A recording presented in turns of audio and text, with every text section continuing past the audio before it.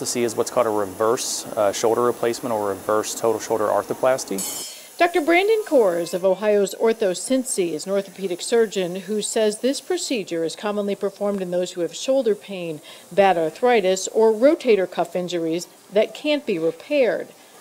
Once the incision in the front of the shoulder is made, you go down, you go between a couple of the muscles and go down to the bone, you resect part of the humeral head.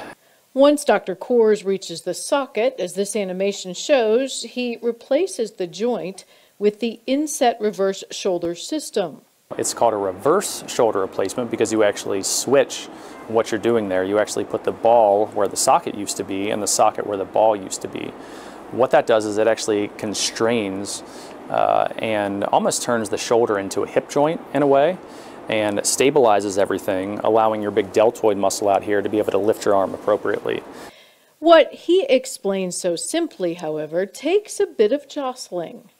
And then, as we look on, medical photojournalist James Harrison and I get to see the exact moment we've been waiting for. Watch this. In a patient that could not get his hand above his shoulder. Now, hopefully, he's going to be able to lift his arm again where he wasn't able to before. So hopefully he lifts it up to about there. Full range of motion. What could be better than that for immediate results? The biggest risks of any surgery, of course, infection and healing complication. Dr. Kors says usually within about 2 weeks, patients can start to get back to regular activity.